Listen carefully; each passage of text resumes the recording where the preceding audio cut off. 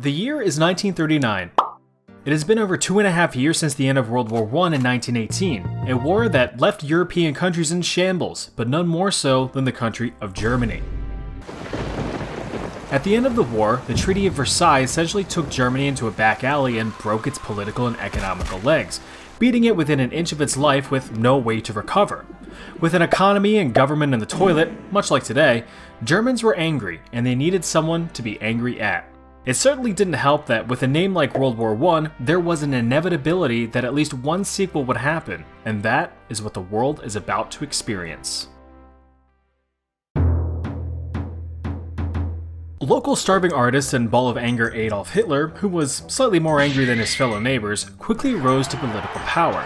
He was the leader of the National Socialist German Workers' Party, also known as Nazis. The Nazis were able to garner mass public support thanks to their ability to uphold the political tradition of blaming someone else for your problems. And like any modern Gen Z teen, the Nazis quickly blamed capitalism and big businesses. However, they quickly realized that capitalists had something that they needed.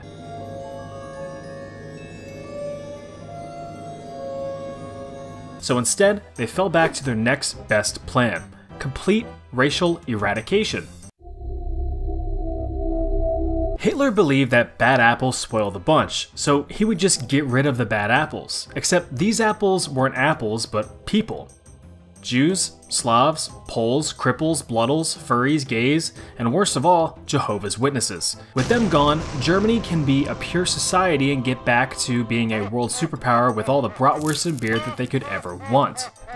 Many German people thought that this was an absolutely wonderful idea, and so Hitler was made Chancellor to Germany in 1933, where just a year later, he promoted himself to Supreme Leader with total and absolute power, and no one thought that this was a red flag at all. But there was still a problem.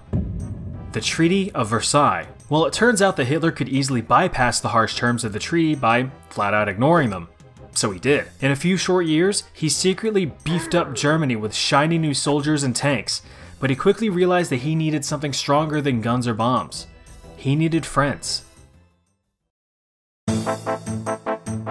It didn't take long for Hitler's influence to go viral, reaching far beyond the freshly shrunken borders of Germany. His push for regaining power and territorial expansion convinced both Italy and Japan to do the exact same thing. Italy wanted land back that it had lost in World War I. Japan wanted to conquer more Asian territory without the disapproving gaze of Uncle Britain and Aunt America just across the way. Staying true to his word, Hitler began invading countries and taking them for himself. First on his list were Austria and Czechoslovakia, but why? Surprisingly, no other country seemed to really care much at all, probably because they were too busy trying to figure out what a Czechoslovakia even was. As a precaution to future aggression, Germany sent a friend request to the Soviet Union ultimate master leader man, Joseph Stalin, who not only had a bigger country, but a bigger mustache. They signed the German-Soviet Non-Aggression Pact, which made Germany seem more intimidating on the world map having such a big friend on his side, even though his new friend was full of nothingness and snow. Hitler knew he could continue taking territories for himself with little opposition, so he continued to take land, but with much opposition. On September 1st, 1939, Germany invaded the Polish front, with the Soviet Union double-teaming the Polish behind shortly after. Now suddenly people care, and World War I-II has officially begun. Stalin and the Soviets did a lot of the initial heavy lifting, invading a lot of the EA countries, while Germany fought the easier to pronounce ones. Hitler then pushed into France, taking many pictures with the Eiffel Tower before being rushed away by other tourists wishing to do the same. Germany now only had one more power to face: Great Britain. But there was a problem. In the confusion and chaos, Britain had dug a moat around itself, making a land invasion impossible. But Germany had another trick up its sleeve: skyboats. Germany began bombarding Britain from September 1940 all the way until May 1941, destroying countless fish and chip shops in the process. Britain eventually retaliated with its own fleet of skyboats and defeated Germany during the Battle of Britain. Britain was also being supplied by a long-distance relationship across the Atlantic Ocean, the United States of America. Germany continued its conquest of Eastern Europe, mowing down Greece and Yugoslavia in early 1941, furthering Hitler's goal of having enough landmass to create the perfect race, while simultaneously murdering everyone along the way. But Hitler soon realized that the world was not procedurally generated, so he would soon run out of land to take. Hitler began to gaze longingly at Stalin's large and throbbing landmass, wondering if he could just have a little bit for himself, to which Stalin promptly said, "No." So broken was Hitler's heart that he devised a sinister plot to get what he wanted. Enter Operation Barbarossa. In one of the greatest anime betrayals of all time, Germany invaded the Soviet Union like a bunch of idiots. But surprisingly, Germany was moderately successful, reaching as close as 200 miles from the Russian capital of Moscow. If you've ever run 200 miles, you'd realize that that's not very close at all, and you'd also be very tired, much like the German soldiers. Despite being covered in snow and ice, Germans were surprised to discover that the Soviet Union was rather cold, particularly in the winter when things get cold. Thanks to their natural +50 frost resistance, the Soviets were able to push the Germans back, but now Germany found itself fighting two enemies at once, the British and the Soviets. But a new threat was waiting across the big water to the west, or east if you go far enough.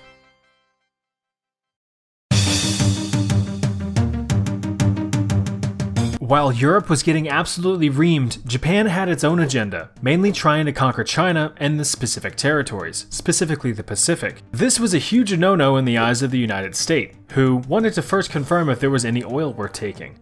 The US sent a letter to Japan stating that they will no longer trade with them.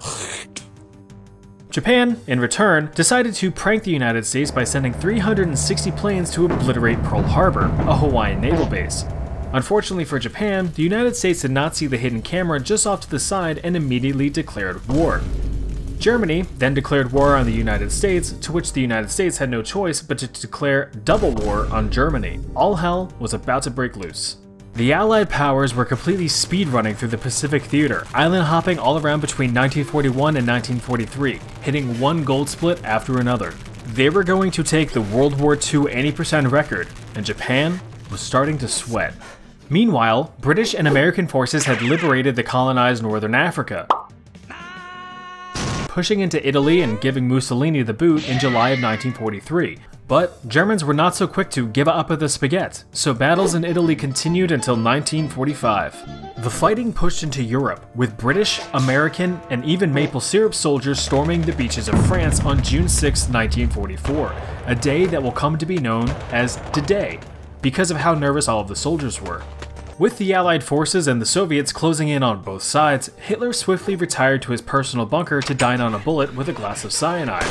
With its supreme leader taking a supremely permanent nap, Germany had no choice but to surrender on May 8, 1945. Even as the sole remaining combatant, Japan continued to aggressively fight in the Pacific theater. United States President man Harry Truman wished someone would just drop a huge bomb on Japan, so he did. Twice, and that was enough to end the war entirely. After the war, Germany was split and divided amongst the winners to prevent a World War II too. Any remaining Nazis were tried and executed, with some oddly having descendants in South America today. The United States briefly occupied Japan, sprinkling a hint of capitalism while dismantling their non-defensive military structure. Despite this, Japan prospered, but never forgot what America had done. In the coming years, Japan would unleash a secret weapon to exact their revenge and poison the rest of the world from within.